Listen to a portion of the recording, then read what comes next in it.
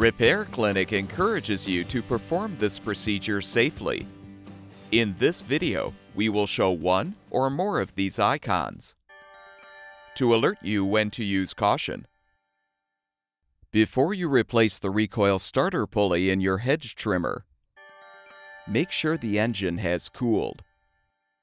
Next, you should remove the wire and boot from the spark plug to prevent the engine from accidentally starting. To reduce the chance of injury, we recommend keeping the blade cover on for this procedure. Use a T27 Torx bit to unthread the screws to release the recoil starter and housing.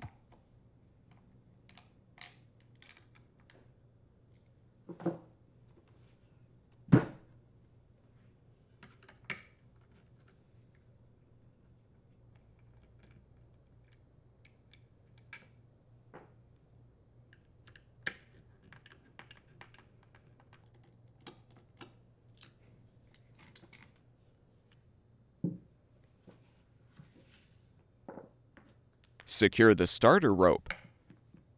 Then untie the knot at the end and remove the handle.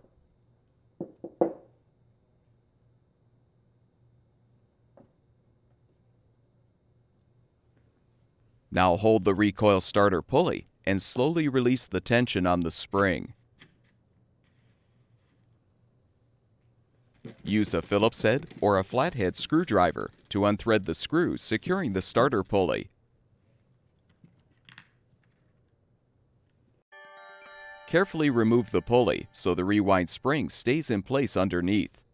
Be aware the spring can cause injury, so use eye protection during this step. Unwind the starter rope from the pulley. Untie the knot to fully remove the rope from the old pulley.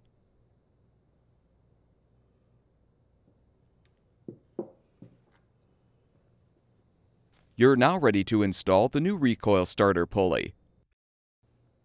Thread one end of the starter rope through the hole in the pulley. Tie a knot at the end of the rope to secure.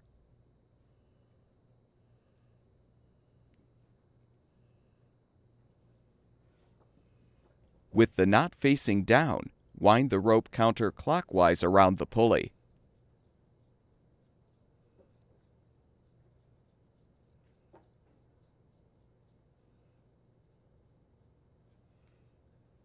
Keeping the end of the rope secured in the notch, align the pulley and rotate it clockwise until the pulley sets into place. Then rotate counterclockwise until the spring catches onto the pulley tab. Hold the pulley as you secure the screw. Now rotate the pulley counterclockwise approximately 3 or 4 times to put tension on the spring.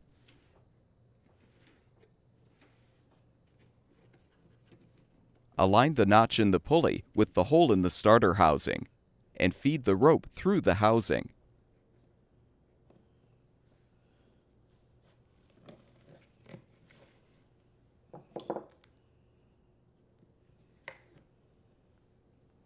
Insert the end of the rope through the handle, and tie a knot to secure.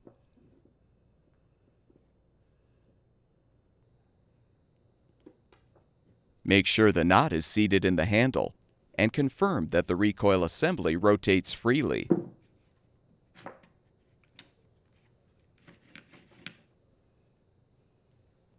Realign the recoil starter housing on the lower housing. Then thread and tighten the screws to secure.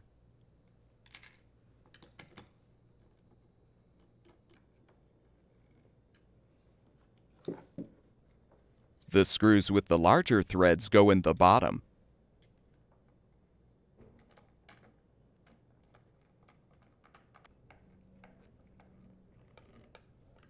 With the repair completed, reattach the wire and boot to the spark plug, and your Hedge trimmer should be ready for use.